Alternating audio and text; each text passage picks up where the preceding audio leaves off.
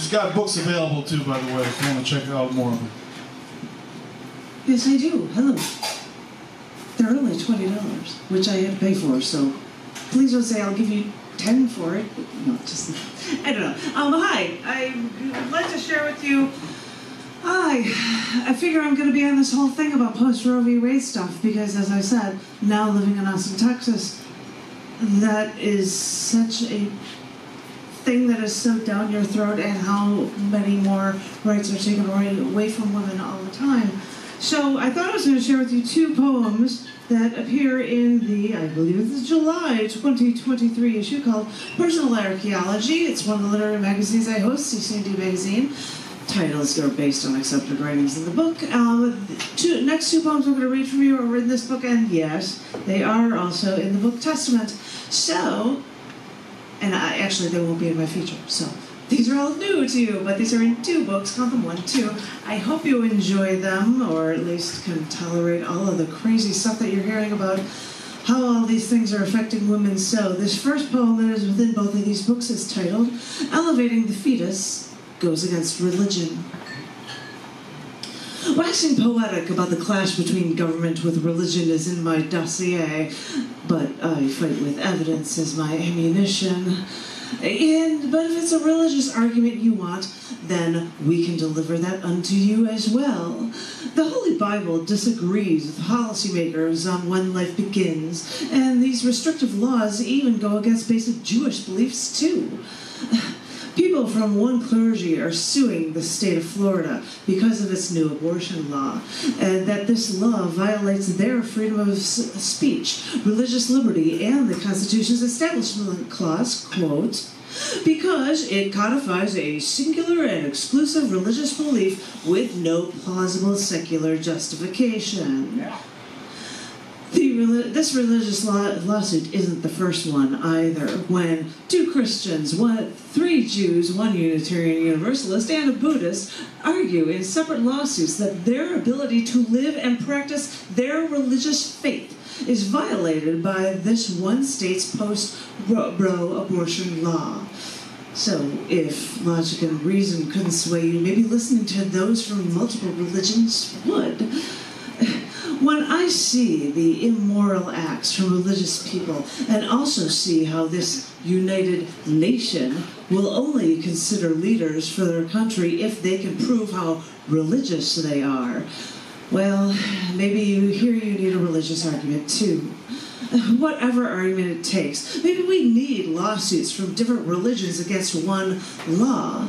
These lawsuits even argue that with this new law, it sets, and I quote again, a pernicious elevation of the legal rights of fetuses, while at the same time it devalues the quality of life and the health of the woman or girl who is pregnant. Wow, this religious argument sounds familiar. So maybe, if we want to turn back there to the right direction again, maybe lawsuits from different religions is a necessary step to show that everyone, no matter what your beliefs, is affected by a select few changing a law for too many. This may only be a start, but the more ammunition, the better.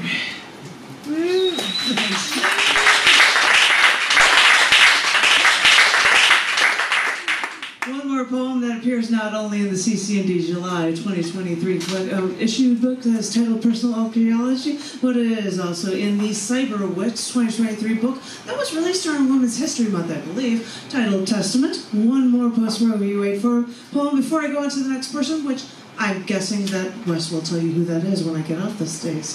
But this is titled Once and Future Rights.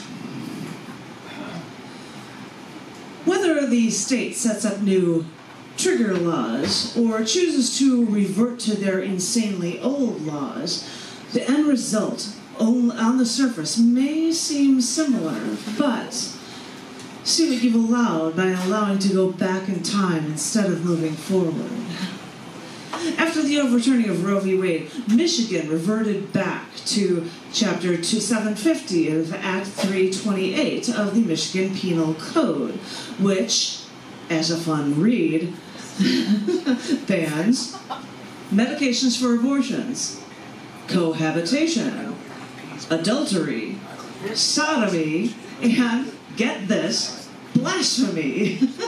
So much for using the Lord's name in vain, right? So granted, these ever-sweeping pieces of legislation may make it illegal to steal away children for prostitution or to use as sex slaves, but it also makes it illegal to sell, and I quote, adulterated butter or cream.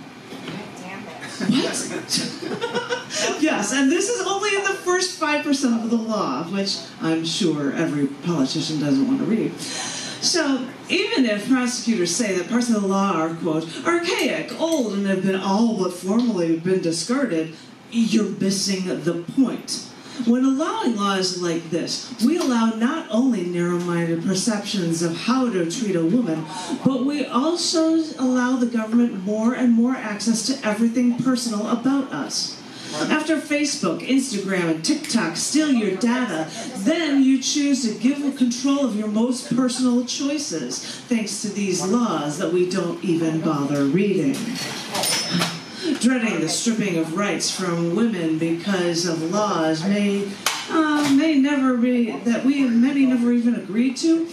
Words from John Galt's speech echo, ringing loud and true today as clearly as they were when they were written now nearly a century ago. The quotes, all that evil needs to win is the consent of good people.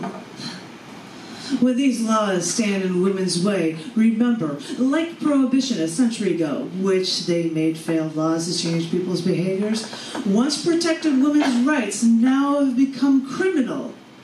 Not to the woman, she is the victim here, but to the people who are dispensing the drugs to make a woman's life easier. It took the government 13 years to get something as antiquated as prohibition off the books.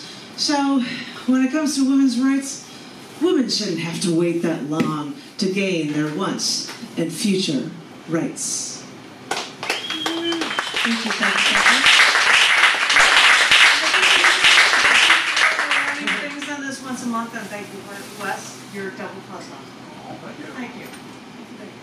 One more time for Janet. Yeah.